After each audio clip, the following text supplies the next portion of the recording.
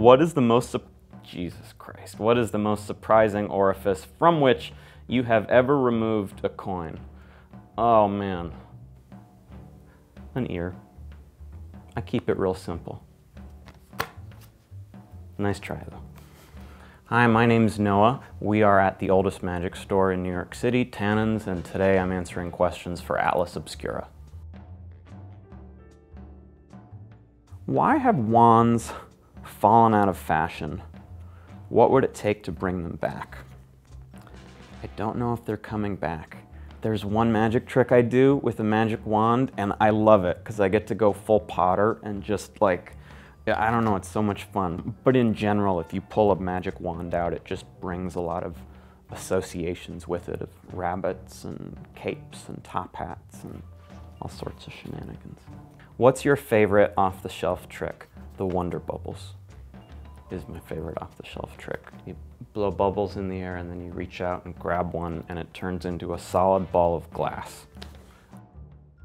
I love that trick. Jesus Christ. Ugh. Imagine a Venn diagram with 3 overlapping circles. Okay, the first circle is labeled clowns, the next magicians, and the final circle comedians. How would you label the area where all 3 circles intersect? I think I've already ran out of time on answering this question. Is there anything sold at Tannen's that you can't find anywhere else? Yes, the Tannen's mystery box. The box contains $50 worth of incredible magical merchandise. You buy it for $25, but you don't get to open it until after you leave the store. So it's always something mysterious. It's that right there. Should magicians have to register with the government like mutants?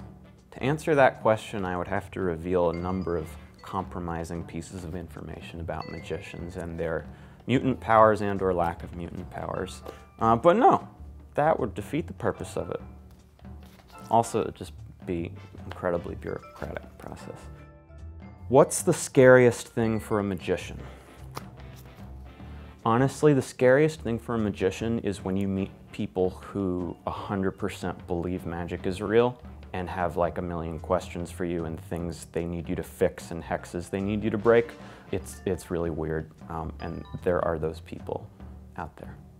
So that's pretty scary. How often do you get to wear a cape? Come on, never. Oh man, what's more difficult, making things disappear or conjuring things out of thin air?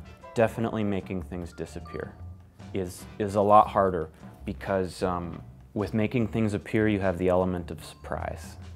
When you make something appear, by the time the effect has happened, they didn't know what to watch for, whereas for something to vanish, it's almost like a question. It just leaves this hanging problem of where did the thing go. So it's a lot harder to do a really good, clean vanish. Clowns, magicians, comedians. Has there ever been a trick you attempted, but it was ultimately too challenging? I had this really crazy notion of opening up a cardboard box and having a single bubble fly out just into the air. And I got pretty close, but as it turns out, it's very difficult to get just one bubble.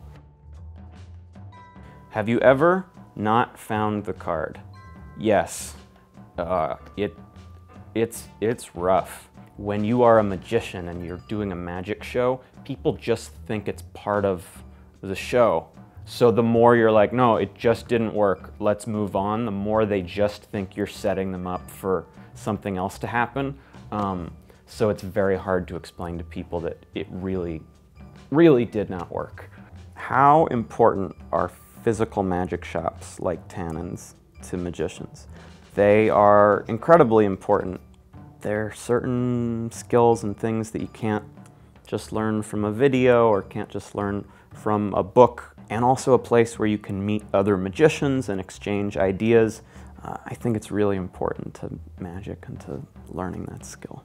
How easy would it be for a magician of your caliber to sneak a water bottle past TSA. Part of being a magician is knowing when it's worth it and when it's not worth it. And I would say when it comes to TSA, just like everybody else, I would probably throw away the water bottle and all those kinds of things. I'm gonna have to come back to this one. I don't know if I can think of a good answer. What precautions does Tannen's take to keep skilled magicians from shoplifting? What's the expression, to catch a thief? Maybe it's because they're good enough to not steal, but most likely I think they're smart enough to know that this is probably not the best place to try to steal things from, because you will get caught and you will get punished in creative ways you couldn't have even imagined. Is there any example of a creative punishment? No, we don't really create it. We just tell them to never come back again. It's pretty basic. What are you hiding? What am I hiding? What are we all hiding? I don't know. I don't have that much to hide. I think that's one of the fun things about being a magician is you're very upfront. Like, I got a whole bunch of tricky stuff, but it's very clear, and then you can just be a normal person after that. Also a coin.